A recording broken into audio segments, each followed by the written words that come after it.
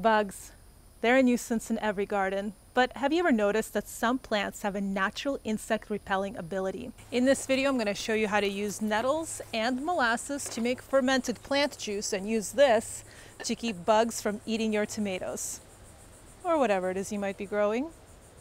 Hi, I'm Christina with Forever Food Forest, a channel where I explore ways of growing food without the use of herbicides, pesticides, or commercial fertilizers, and instead I rely on permaculture gardening principles and other natural farming techniques to grow food.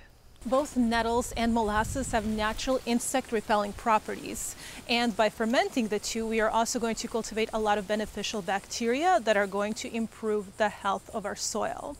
And healthy soil means healthy plants, and healthy plants do not taste good to insects. So to get started, we're going to need our nettles, molasses or brown sugar, a jar, something to use as a weight. I'm using a kombucha bottle, but you can use a rock, a bowl to mix everything in, and gloves. If you have a scale, it's nice, but you can always just eyeball it. And you want to gather your nettles first thing in the morning when the leaves are still covered in dew and full of energy.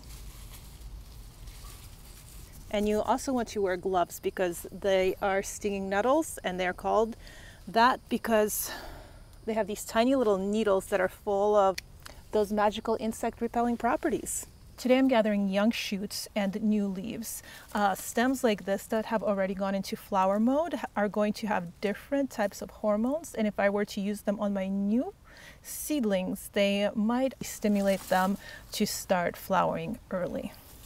Now that I have my nettles, I'm going to weigh them. 123 grams. And we want to use the same amount of molasses as the dry plant matter that we have. So around 1-to-1 ratio, 121 grams, close enough. Now we just want to make sure that all that plant matter is nicely covered, like a beautiful salad for our garden. And now we're just going to pack this jar full of our plant material. We are using the power of osmosis to draw out the water and nutrients in the plant leaves. And since I don't have a rock to weigh this down, I have this kombucha bottle filled with water, and you can also use like a fermentation weight if you have one. And you want to ferment it for about 8 to 10 days. So 3 days have passed since I last put these away, and let's see if our fermented plant juice is fermenting. It's got some juice on the bottom, and there's a lot of white mold here. Interesting. Oh, even more white mold. But there is some juice on the bottom. Smells really nice. Lovely, lovely scent. Almost medicinal. I would drink this if it didn't have all that mold in it. Okay, so this is day 4. I reached out to someone who knows a little bit more about this than I do to see if the mold was normal, and I am told that this needs to be weighed down a little bit more. So let's smush it down so that the plant material is in the juice.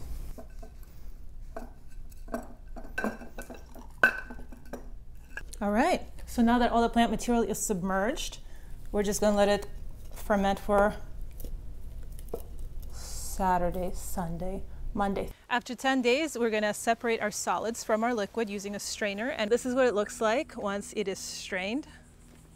I really should have used more nettles, but this stuff is super concentrated, so it's enough to get us started for the season, and then I can always make more later. This I can compost or extract further using apple cider vinegar. And now I'm going to show you how we dilute this. We diluted 1 part fermented plant juice to 500 parts water. It's a super dilute solution, and then you can adjust it depending on your plant needs. So to give you a visual how much you want to dilute it, here we're going to get 1/4 teaspoon of our fermented plant juice, which is approximately 1 milliliter. This is 500 milliliters of water.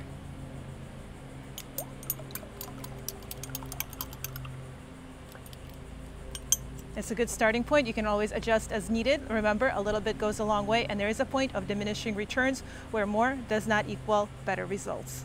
Fermented plant juice can be used many different ways in the garden. You can use it as a soil drench, as a leaf spray. You can also spray it on top of your compost pile to improve the microbial biodiversity. And this stuff works best as a preventative, so I start using it as a soil drench about a week before my seeds are in the ground, and then every 2 weeks thereafter until my plants are established. It also works really well if you are transplanting, at helping to minimize that transplant shock and helping plants establish faster. So you're probably wondering, but does it actually work? I need to see concrete results. Guess what? I got you. 3 days ago, I found a plant that was in need of some kind of pest control. It was this firebush, and it was infested with aphids. I used fermented plant juice as a soil drench just to see if anything would happen. And now it's 3 days later. Let's take a look at the leaves. There's still some aphids, but it is doing tremendously better. So here's another example with this pepper plant. About a week ago, I noticed that it was losing color. The leaves were turning yellow and rusty. So I applied fermented plant juice as a spray or a foliar feed to some of the leaves. And as you can see where I applied it, the color is returning. Because nettles are so full of nutrients, they can be used as a foliar feed fertilizer to correct any nutrient imbalances in your plants. And healthy plants are not tasty to insects. Remember, this works best at preventing pests from nibbling on your plants as part of a holistic approach to gardening. If you already have an infestation, you need to take a step back and figure out what is causing your plant to be stressed. Stressed plants attract pests. Are they dehydrated? Is it too hot? Is it too dry? Are they not getting enough sun? Do you have too much nitrogen in the soil?